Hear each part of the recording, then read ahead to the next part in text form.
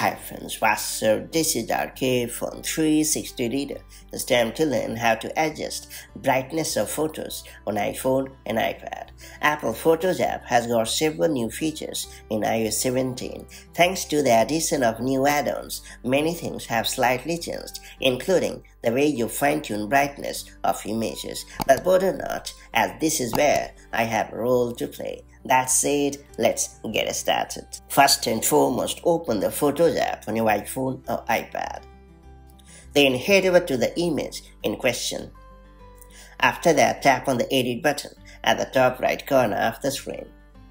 Now tap on the Adjust icon at the bottom of the screen. Next, swipe towards the left on the row of options to find the brightness icon and tap on it. After that, drag the slider left or right to perfectly adjust the brightness of the image.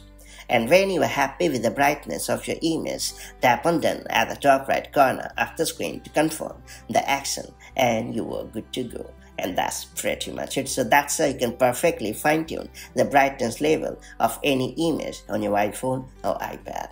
Later, if you ever want to revert the change due to any personal reason, you can do so with ease. Just open the image and then tap on the Edit button at the top right corner of the screen.